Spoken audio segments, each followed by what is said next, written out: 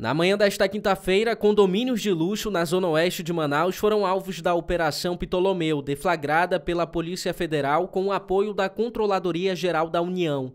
A PF cumpre no Acre, Amazonas e Distrito Federal 41 mandados de busca e apreensão e um mandado de prisão. O objetivo é desarticular uma organização criminosa envolvendo corrupção e lavagem de dinheiro, relacionados à cúpula do governo do Acre. Durante as investigações, foi possível identificar transações financeiras de alto valor, incluindo contratos com o poder público.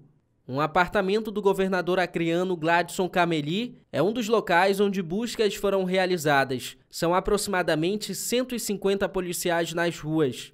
O Supremo Tribunal de Justiça identificou um grupo de empresários e agentes políticos que atuavam no desvio de recursos públicos.